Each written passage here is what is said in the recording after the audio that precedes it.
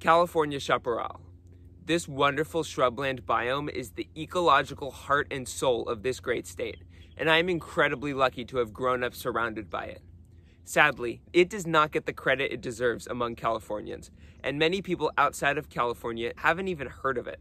I want to share why this ecosystem is so fascinating. So, to show you all this biome has to offer, I've teamed up with Rick Halsey of the California Chaparral Institute, an educational nonprofit dedicated to preserving the chaparral. But before we explore the many wonders of this ecosystem, a little background info is necessary. Chaparral is a shrubland plant community found in California and parts of southern Oregon and the Baja California Peninsula. The chaparral is characterized by a Mediterranean climate, meaning it has mild winters and hot, dry summers, and infrequent but high-intensity crown fires. The chaparral contains 9% of California's wildland vegetation and 20% of its plant species. What we're in the middle of right now is California chaparral, and there's some coastal sage scrub here also. The hard, thorny plants you don't want to walk through because it's difficult, impenetrable. That's chaparral, and there's a lot of characteristic plants that people know about. Manzanita, for example. Some of the other ones like ceanothus, people call them wild lilac. Chemise. Then the softer stuff out here that really has this great aromatic sensation when you walk through it, minty, that's your coastal sage scrub or California sage scrub. And there's a lot of fun plants there. There's white sage, black sage, there's some buckwheats. So it's all interspersed here. And interestingly enough, this location in Encinitas, California has some of the most rarest plants that you can find on the coast. And maybe we can see some a little later. You may have noticed that Rick and I are standing in the exact same spot, but the area around us looks very different. This is because the portions of the video that Rick is in were filmed in August during a very hot and dry stretch, and the parts of the video that I am in were filmed in January after a long rainstorm. The amount of water available completely transforms this ecosystem every year. Some of the most interesting plants and animals in the chaparral, it's a list of what California is all about. For example, on the state flag is the California grizzly bear. And the California grizzly bear, its preferred habitat was chaparral. It wasn't forest, it wasn't meadow. They hung out in the chaparral. And they make these tunnels through the ceanothus and the chemise.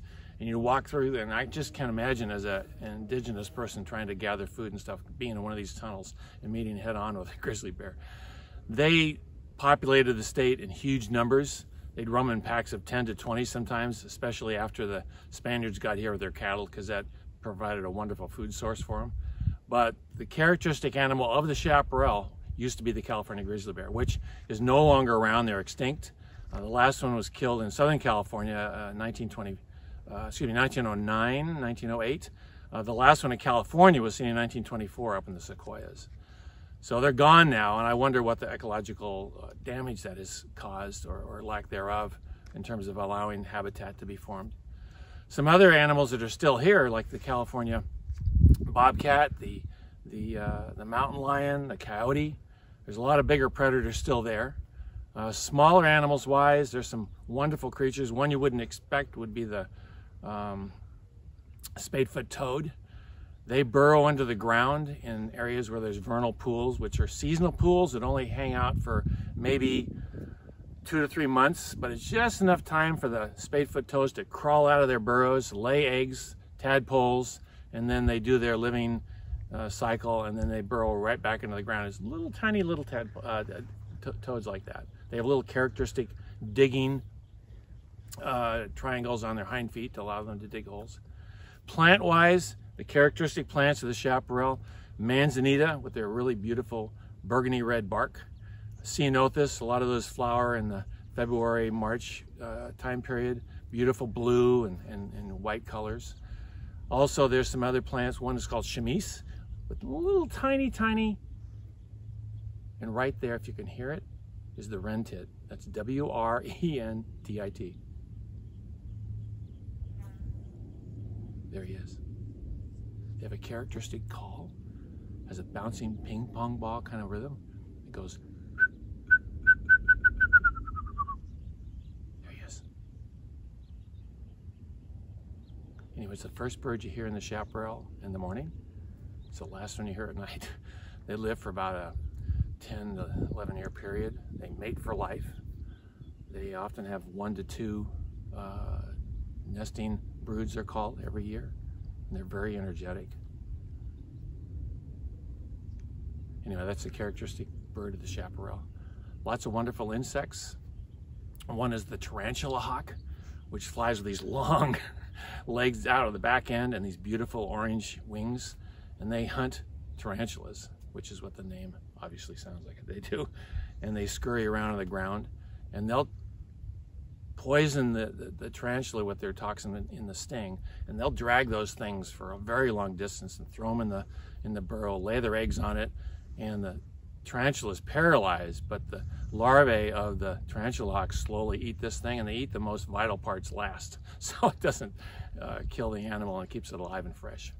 Chaparral, which by the way is spelled with 1 P, 2 R's, most people don't get that right, A-L on the end. It's California's most characteristic natural habitat. It's in every single county in the state except Sacramento, and I think it was probably there before humans got involved in the situation. And as a result, it really provides some of the most significant biodiversity in the state. So it's really important in terms of natural history, and it should be the state's ecosystem, frankly. There unfortunately isn't one at the moment, but maybe we can work on that. It's important in California because a lot of the animals and plant life that live in the state either live directly in the chaparral or depend on the chaparral for their existence. For example, the California condor. The only reason it's able to live in California or recover in California is because of chaparral, broad expanses of chaparral. One of the reasons there's a lot of broad expanses of chaparral is it's basically impenetrable, and it covers thousands of acres with very dense shrubbery. And so people have had a hard time using it. In fact, a lot of people have very negative attitudes about chaparral. They see it as brush.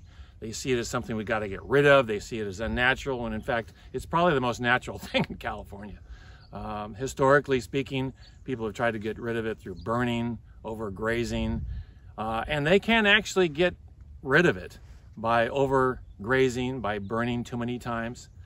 So the relationship the system has with humans is pretty difficult to kind of tease out because it depends on the group you're talking about. But for the most part, most people have seen it as not a usable thing. And the issue with that is that's a human-centric viewpoint. Chaparral doesn't need a reason to exist. It has intrinsic value, and the value it has is it provides habitat, food sources, and lots of rich resources for other creatures it wouldn't expect. That's what it's for. It's to provide a home for a lot of California's most characteristic creatures. Healthy ecosystems have a ton of benefits for humans. They're just not always easy to see or easily commodifiable. That being said, as Rick explained, ecosystems should not need to have value to humans to justify their existence. They have inherent value anyway. Once we realize this, a lot can change for the better. Another thing about chaparral that's important, it provides watershed protection. And that's an important thing for humans. So that's sort of what they call an ecosystem service. It's a human-centric kind of viewpoint on things. And so if it rains, the raindrops hit the plants, and the plants moderate the raindrops, allows the water to percolate into the soil slowly, and that creates the water table and recharges it. After fires, for example, or when people have cleared the landscape, there's no protection for the land anymore. And so massive flooding, tremendous amount of erosion.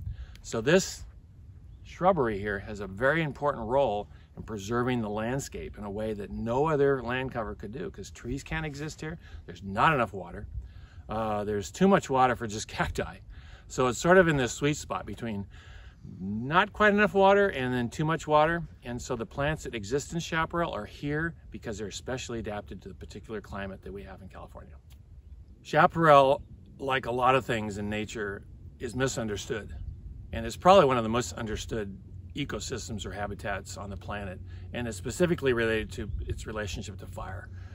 When you read articles in the newspaper about fires and chaparral, and people talk about it, often you hear things like, well, chaparral needs fire, it's made to burn, and those kinds of things. Those are sort of human-centric viewpoints. They're not really biologically based or science-based. The relationship chaparral has with fire is very delicate and very specific. So the natural fire return, in other words, the amount of time it takes for a system to recover from fire and naturally regenerate, is about 30 to 150 years or more. So if you have a fire in chaparral and it doesn't occur any more than once every 30 years or so, then you're okay. And the other end of the spectrum, the 150 years plus, if an area hasn't burned that long, what starts happening is you get a whole new wonderful assortment of plant life and lichens and things. Like you'll get manzanitas with trunks that big. That's old growth chaparral, which is incredibly important for biodiversity in California. Most people don't talk about it that way. They see it as, you know, it hasn't burned in 100 years or 60 years. You often hear that when you hear about fire stories. Well, that's good, because the older the chaparral is, oftentimes the more diverse it can be. So what happens on the lower end? If fires start coming more frequently than once every 15 to 20 years, the plants can't recover. They don't have the time to put seed back in the soil, to regenerate the energy they need in their underground rootstock, to resprout. And you get down to the lower end, like once more than every 10 years, what happens is the system eventually gets compromised and it gets replaced by non-native weeds, which then ironically make the system more flammable. And that speeds up the flammability and then the fire cycle even more. And so you have fires once every 2 or 3 years. So that end of the spectrum, you eventually will eliminate chaparral. So when people say, well, it's adapted to fire, it needs to burn. No, that's not right. What it is, it's especially adapted to particular patterns of fire. So if you change the pattern, in other words, the frequency, anything less than once every 30 years, you're in trouble. If you change the intensity, in other words, a cooler fire, chaparral, when it burns, is supposed to burn hot, high intensity, and big. Now, people don't like that because that often takes out homes and kills people. So it's something to be concerned about. But then again, you don't want to put your home in areas where it's going to be flammable like that. So we don't think of high intensity big fires as natural. You hear that often. But in fact, in chaparral, that's exactly the kind of fire that it needs, in a sense, to recover properly. Because high intensity, infrequent fires, it'll take out all the non-native weeds that may be there. It scarifies the seeds properly to allow them to germinate. So it's got a pattern that's got to be preserved in order for it to survive properly. Look, chaparral will burn occasionally. This is completely natural, but it should not burn often, as this can greatly harm the ecosystem. And climate change is making fires occur much more frequently, giving us yet another reason to halt it in its tracks. In saying things like chaparral needs to burn is completely missing the point. Fires happen, so the ecosystem has adapted to deal with this. And we shouldn't be going in and burning more to keep the ecosystem healthy, because this will only damage the ecosystem, as the chaparral isn't adapted to more frequent fires. If we can get rid of our human-centric views of nature, it will be for the best. Because human-controlled nature is harmed nature, and harmed nature harms us.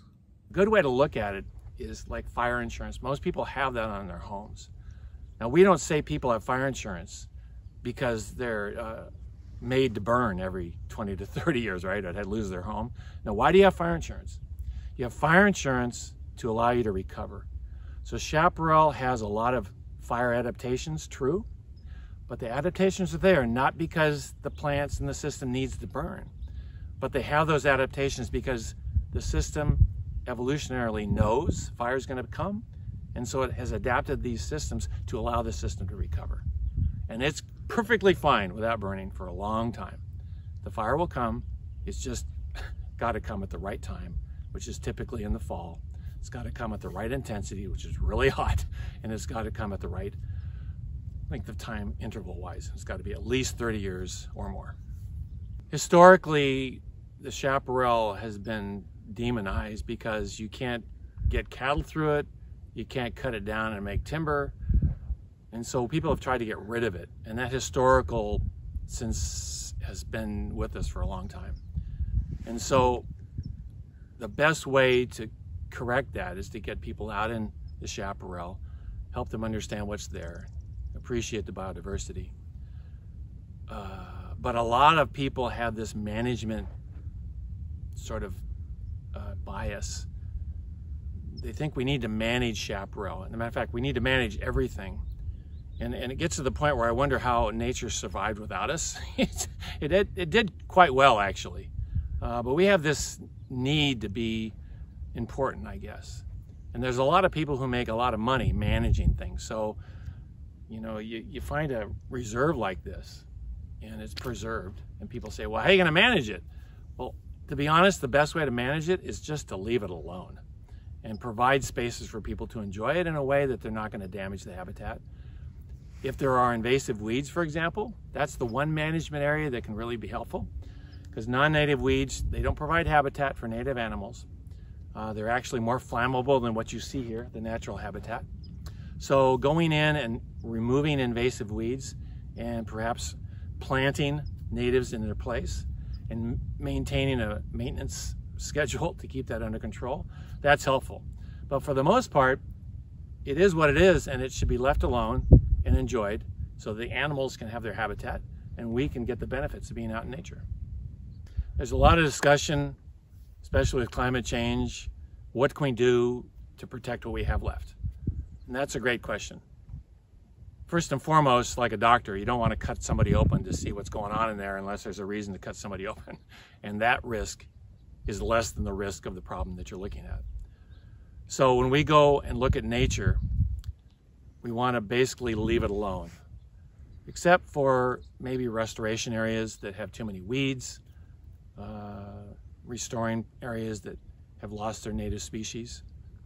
But what starts happening is people move a little too far into the manipulation management end, and they want to do things. They want to cut down some trees. They want to add more fire through prescribed burning. They want to maybe increase fire frequencies. They want to do something. And the essential ingredient to protecting chaparral is just to leave it alone. Keep people's homes away from it. Then help people understand the natural environment in which they live. And that includes either chaparral, coastal sage scrub, or forest. Because once you identify with an area and you get to know it, all of a sudden it means something to you. It creates a sense of place. The worst possible thing that can happen in the world and with people and friendships or what, if you don't know the thing, you don't know the person, you have a tendency, we all do as humans, to create caricatures and biases and stereotypes. And we make things fit our own perception of what it is, and it's often not a good one. So the best way to cure that is to go out and either meet the people you're condemning, actually develop relationships with them, or go out in nature and go see the thing that maybe you're afraid of or you don't understand. And all of a sudden, once you develop relationships, those prejudices and biases, they start melting away. And so really the best way to protect chaparral and any habitat is to encourage people to get out, take a hike, get a guidebook, go with somebody who knows what they're talking about, and learn about these natural habitats. And then all of a sudden, we'll develop a constituency of people who love those spaces, those habitats, and they'll be the voice for nature and the animals and plants that live in nature that wouldn't be able to be heard otherwise. It is incredibly important to understand how the world around us works, and spending time outdoors can help you accomplish this. So get to know your local nature. Whether a long hike in the rugged wilderness or simply sitting by a creek with your friends, time spent in nature is time spent well.